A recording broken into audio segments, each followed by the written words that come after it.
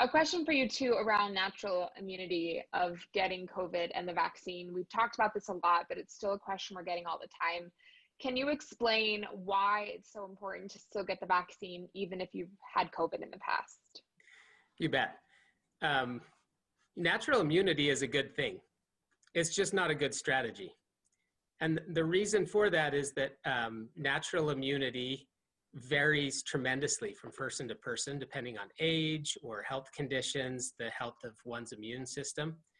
It also varies tremendously in how long it lasts, depending on those similar conditions. So someone who has natural immunity from a year ago or more likely has waning immunity. We know that the immunity to coronaviruses in general lasts about one cold and flu season.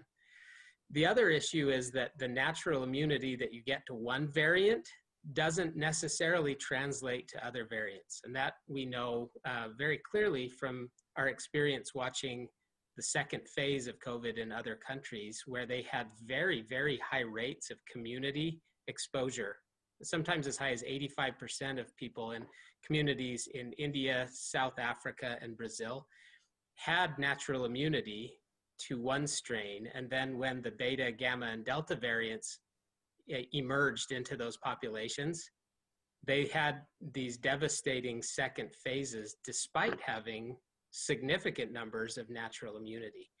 And what that highlights is that natural immunity really only reliably protects against that strain to which one was infected earlier, but doesn't necessarily cross over. So, the bottom line for natural immunity is that it does offer some protection. It's not a bad thing by any stretch, but for public health policy, it's very difficult to apply that because it varies so widely. On the flip side, if you do have natural immunity and you're vaccinated, you actually you stand to benefit more than those who didn't have that natural immunity before. And the data here is evolving, but the benefits of being vaccinated after having had COVID include stronger immunity, longer lasting immunity, and broader immunity against a variety of variants. And I think that can't be overemphasized, that those benefits that people need to take into consideration when they're thinking risk versus benefit, should I get vaccinated?